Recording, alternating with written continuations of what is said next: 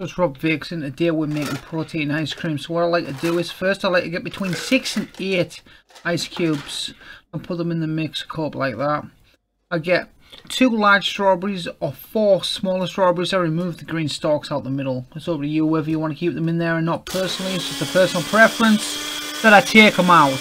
And we blend that with the ice, which is a bloody makes a noise. I'm not going to lie to you. It sounds like someone chainsawing a cat. Obviously my blender's only a little small ninja, so we gotta shake that baby up. We just gotta shake it up until we get it all nicely ground down. This blender, it is actually a steel. It's advertised as crushes ice. Does the job. And you'll be wondering why I've got diet protein there. It's got 21 grams of protein, strawberry and flavour. And you'll be saying, Rob Vicks, where the hell's your guar gum? You need guar gum or xanthan gum. I have xanthan gum, I have guar gum. But there's a little secret about this diet protein I've got there, the thjis. It's basically got guar gum and xanthan gum already in it. I'll show you that right now. If you have a look there, it says guar gum, xanthan gum. I think that replaces the bulking agents in the non-diet version. In the non-diet version, there's something called bulking agents. I think the xanthan gum replaces that. So what you're going to do is 1 scoop is 21 grams of protein, which is 122 calories, plus your 4 strawberries. 1 large strawberry is about 20 calories. So you're adding roughly about 20 to 30 calories depending on how many strawberries and how big that strawberry is. So you're looking at about 150 calorie shake with 21 grams of protein. However much fiber that is, I don't know.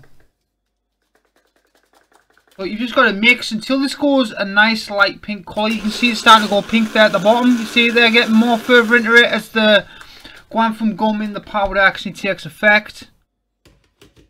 And you'll be able to see that. You can see there this blender's bloody working overtime. It's about to burn bloody out. It's blowing the blinds.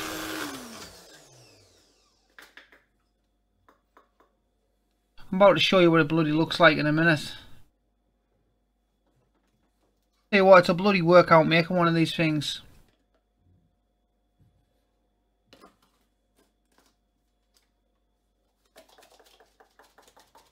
I'm shaking it off camera right now. So don't worry, that's still the bloody shake I'm shaking. As you can see, it's going all pink now. The blades are starting to get stuck. The shake's about done. That's how you know when the shake's about done. It goes nice and fluffy, nice and pink. Just like so.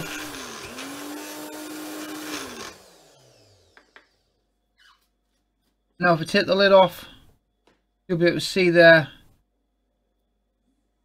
that is protein ice cream. What you do is put in the freezer. Freeze it a little bit.